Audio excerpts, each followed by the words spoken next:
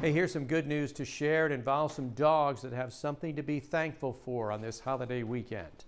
Earlier this week, we told you about 20 dogs that were rescued from rural areas of Texas and flown here to Long Island.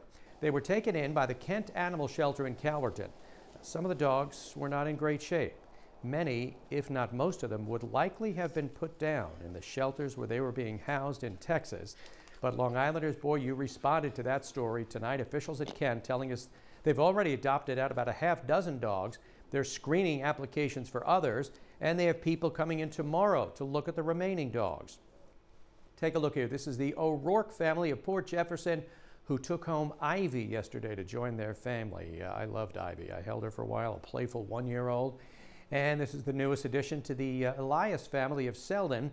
They just adopted Smiley. Beautiful dog. Maybe a little camera shy there, but Kent's still looking for a family to foster Willie. Now, this is a picture of Willie when rescued. He's been cleaned up, but he does have a heart murmur, and until he's medically cleared to be adopted, Kent is looking for a family to take him in until he finds a permanent home.